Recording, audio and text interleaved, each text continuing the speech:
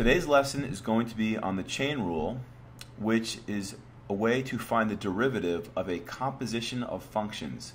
And what the rule says is that if you're taking the derivative of a function, f of u, that's going to equal the derivative of the function times the derivative of the inner function.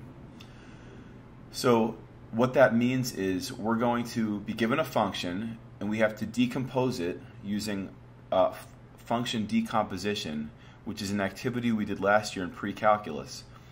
It seems a little confusing probably, but if we look through a series of examples, I think you're going to find it to be pretty easy, at first anyway. So our first function is y equals sine 2x. What I want to do with this, I want to think about it in terms of a broader sense, which is just y is equal to sine u.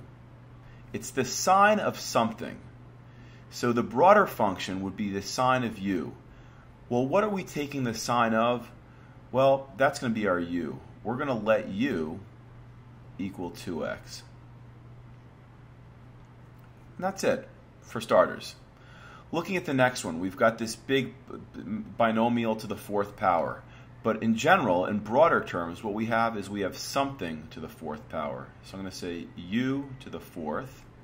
And then over here, I'm going to let u equal the specific binomial, which would be 3x squared minus 5.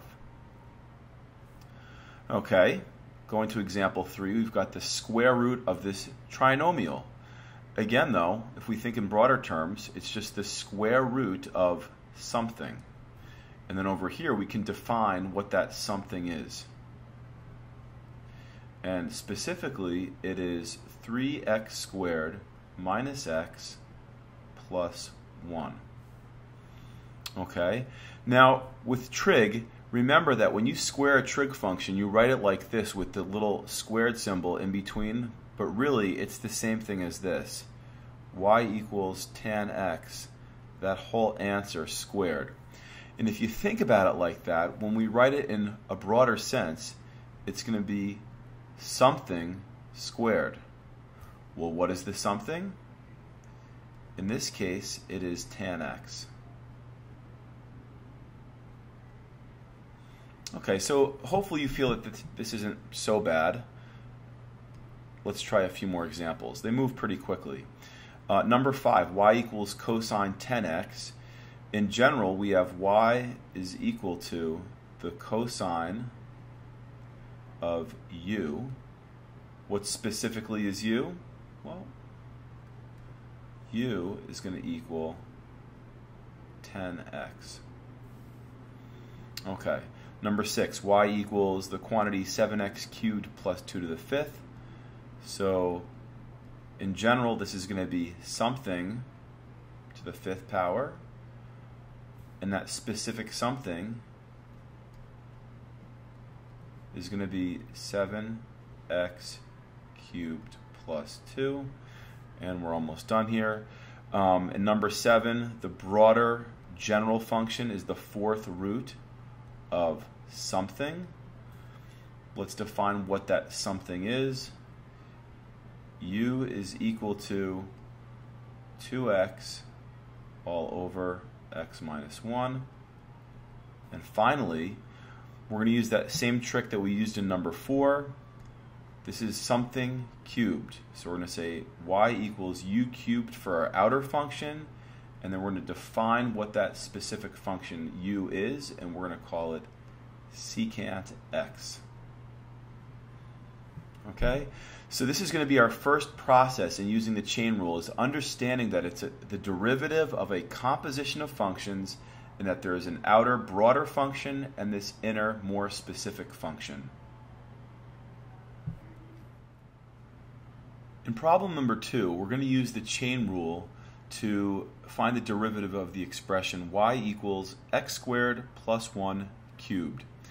So using a process similar to the process we use in number 1, we're first going to write this using function decomposition.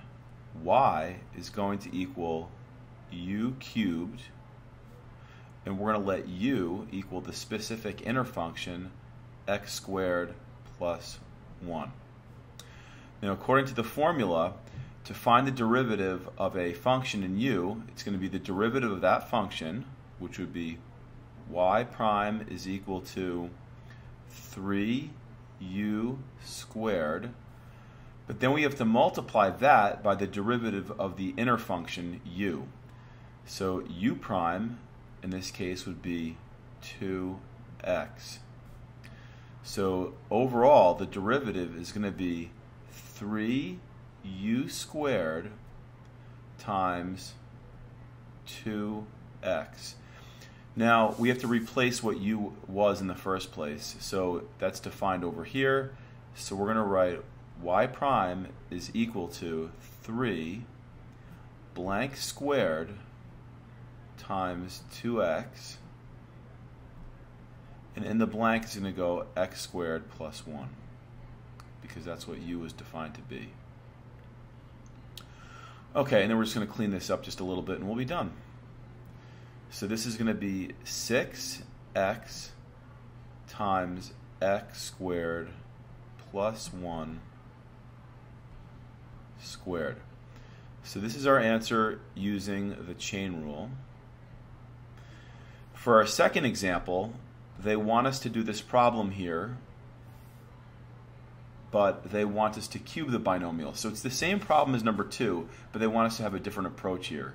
So what we're going to do is we're going to say that y is equal to x squared plus 1 times x squared plus 1 times x squared plus 1. So already this is becoming just a little annoying because we have to FOIL and all that stuff. So we're going to say x squared plus 1. Now we're going to FOIL these two together. So this is going to get me x to the 4th plus 2x squared plus 1. And now I'm going to multiply those out. Still working with the original function here. So we have x to the 6th plus 2x to the 4th plus x squared plus x to the 4th plus 2x squared plus 1. Still working with the original. We have x to the 6th plus, let's see, 3x to the 4th plus 3x squared plus 1. Now I'm ready to take the derivative. We get 6x to the 5th plus 12x cubed plus 6x. And I notice that I can take out a 6x out of all of those. When I do that, I'm left with x to the 4th plus 2x squared plus 1. And that can be factored. We end up getting 6x times x squared plus 1 squared.